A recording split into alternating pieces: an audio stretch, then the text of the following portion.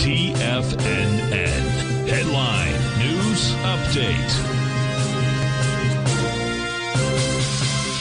Good morning, folks. Steve Rhodes coming to you live from the shores of sunny Delray Beach, Florida. This is your 11 a.m. update, and slightly mixed bag. The mix is coming from the trannies, which are down 61 points. Otherwise, the other U.S. indices trading to the upside. Dow's up 52, S&P 5, NASDAQ 112. Russell is the big mover out here, up about 0.7%, 13 points. The semis are up 12 points. Gold is up $7. Silver 39 cents. 1.5% move there. Light sweet crude up 60 pennies. Trade out at 81.23. Natural gas is off 2 cents. 30-year Treasury printing at 124.16. Let's take a look at this 9-panel market update chart. What do we know? We know right now the ES Mini is trading about 46.0925. If we close above that, it no longer has a top in place. Price would be above the top of its daily profile. That would suggest higher price. Spot volatility still below its 50-day exponential moving average. The 50-day is printed at 14.69, price at 13.85. That's always a bullish, not always, but it is primarily a bullish indication for the S&P 500.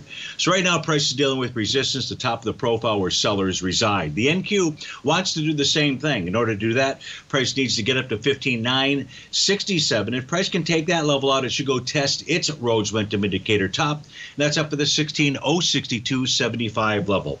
U.S. dollar index at day's end should form a TD9 count top. That pattern will actually complete tomorrow. There is an A to B equals CD to the upside. There's an initial price projection of 102.49, but the price may not get there. We might see a pullback first.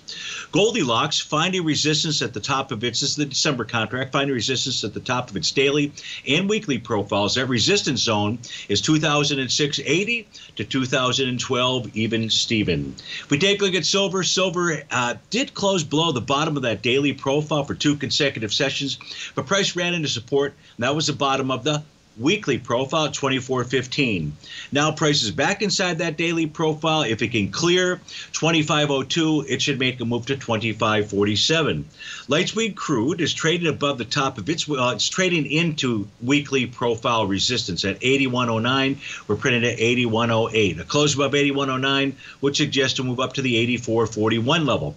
Natural gas consolidating with inside its daily profile. That range is between 255 and 275. And on the 30-year Treasury, it found support at its bullish structured daily profile at a prior swing point. A close today above the 124 even Steven mark should take us up to the recent highs from a couple of days ago. I would say up at the 126 level.